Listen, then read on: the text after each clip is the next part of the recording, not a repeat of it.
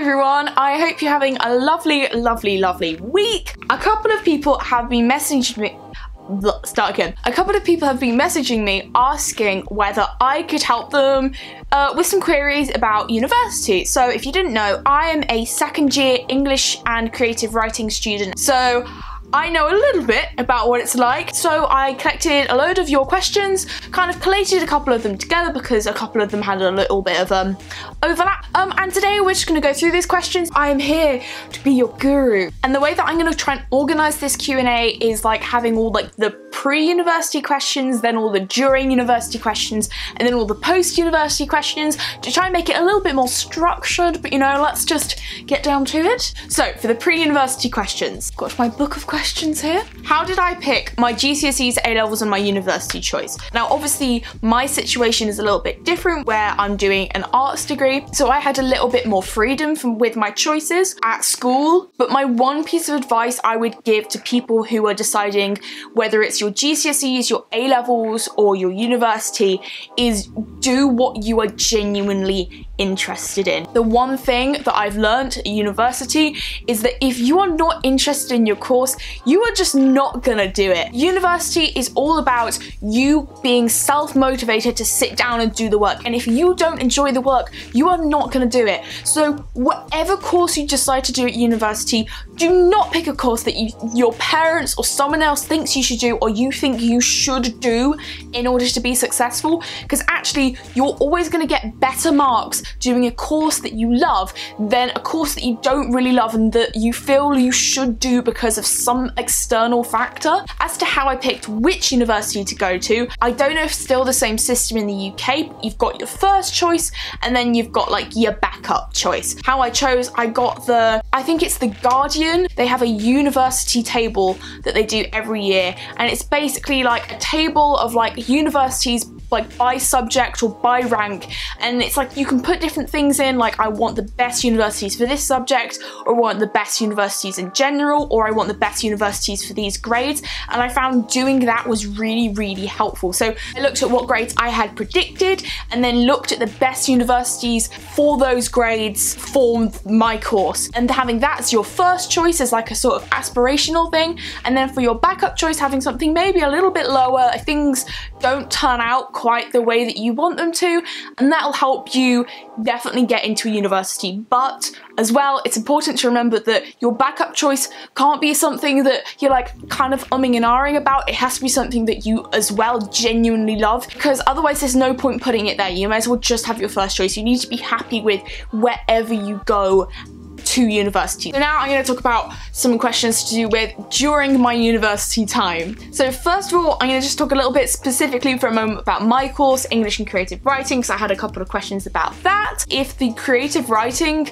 stuff isn't pertinent to you, then I'll put a timestamp for when you can skip to listen to more relevant questions about university. This is like a very, I'm doing this so professionally, guys. So the first question is, are you happy with what you're studying and would you change it?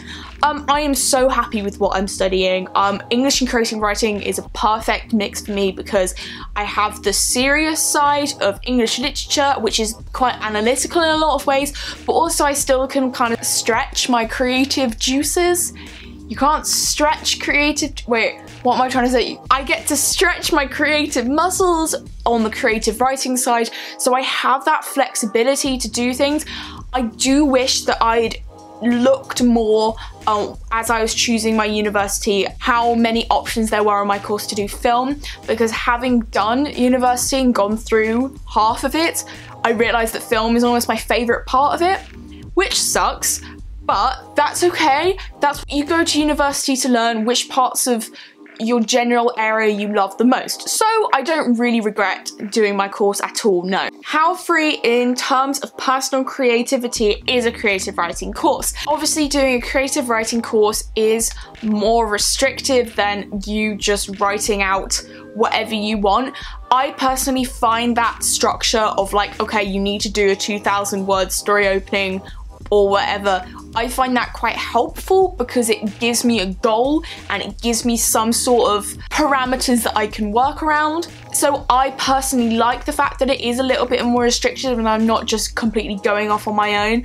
However, if that is something that bothers you, then don't do a creative writing course. Did picking English for university tire you out or make you lose interest in literature? I think a lot of people find this with the subjects that they've picked at university that, you know, they get really sick of it by the end of the 3 years, and that's why I say it's super important to like pick a subject that you really, really love. Otherwise you're just gonna like completely lose interest and like hate it by the end.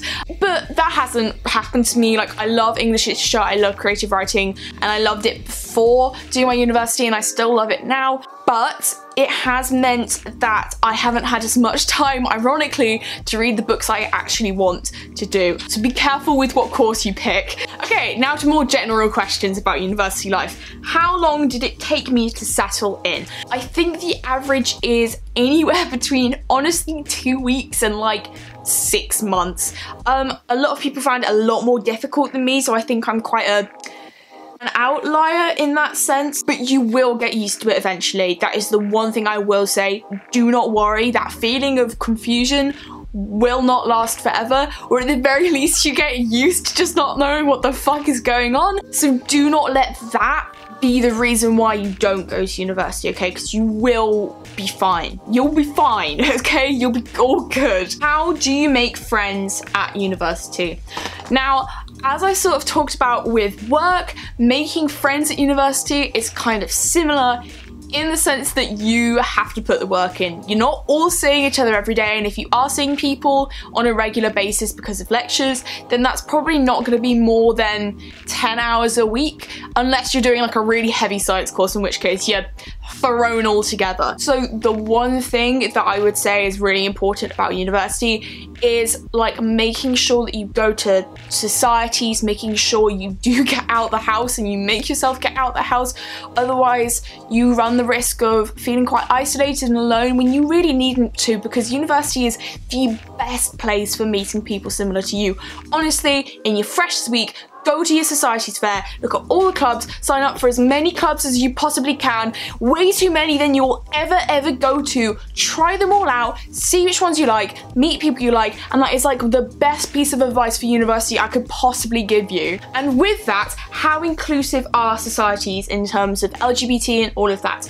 It depends what society you go to. So most, if not all universities, I think now have an LGBT society. So if you're worried about inclusivity and you're worried about meeting other LGBT people, go to those because they're great fun. With our one, we have coffee and there's tea and I have a great time and there's just loads of gays. But in terms of other societies, university environments I found have been so accepting. Obviously that's not the case for all universities, but I tend to find generally universities and students just don't give a shit about if you're LGBT or not. They're just like, cool, that's awesome, that's great. And of course, if you're a person of colour and stuff like that as well, usually universities are quite good and you'll have a person of colour rep that you can talk to for your university student experience and stuff like that. So learn who your people are, get all the societies, and yeah, it will be fine, I promise. This is gonna basically be a video of me going, look, listen, you're gonna be okay. You're gonna be fine. What is it like to live in shared accommodation, and have you got any tips? In the first year, I was in a flat with 6 other people, and this year I'm in a house with 6 other people. I would say accommodation completely depends on who you're staying with. It's complete potluck, I'm afraid. Some universities do it so you can write a little questionnaire so they can put people similar to you. Do that and you should be fine. Tom? Can you shut your door? Okay. We're all just gonna keep talking? Yeah, can you be quiet? Oi! What was I saying? Right. How your flat works totally depends on the people in your flat.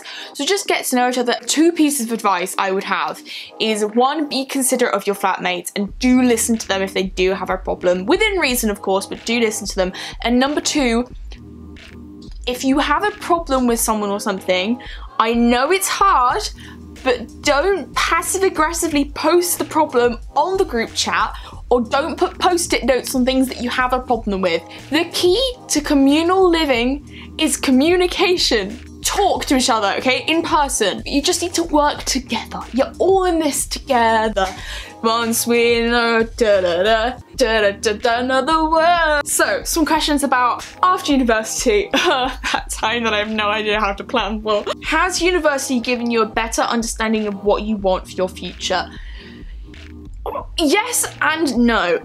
It's not as much my course which has given me a better understanding of what I want to do for my future, but rather all of the other opportunities that being at university has given me. So for example, meeting new people, joining societies, generally learning to grow up and live by myself, and all the opportunities that have come to me whilst being at university is really the thing that has taught me what I want to do. And obviously what I want to do is a continual changing thing. At the moment I want to go into filmmaking in some way, shape or form. It has helped me, but it's more the environment which has helped me, because it's forced me to actually think about what I want to do, because I have to be independent and I have to make money somehow. I don't think many people go into university with a clear idea of what they want to do, but by the end of those 3 years you will have a much better idea. And it doesn't have to have anything to do with your university course. Basically, a university degree tells employers, hey,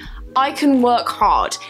That's basically what it is. So whatever you do for your degree, unless you want to do something very specific like medicine, doesn't really matter. Which is why I say, always do what you love. And finally, my final point, which isn't a question, but I think I need to say it anyway, because I think people don't realize this, and if you've made it this far through the video, I think you're pretty invested, but I'm gonna say it anyway. You don't need to go to university. Like, you don't. University is so expensive. It is such a great opportunity, but if it's not for you, it's not for you. There are so many other choices. Getting a proper job, going traveling, doing an apprenticeship. There are so many options, and university shouldn't be held as this like higher thing by anyone, because it just means that I'm gonna be in debt for 20 years. That's literally what it is. Don't feel like university is your only choice. Just do what you wanna do, and then you're gonna be fine. That was such a long video, but I hope I've given you some useful information. I hope you have a great week. Hope you're all doing well and good. Hope all your university plans get sorted. And I will see you soon. Okay, goodbye everyone, bye.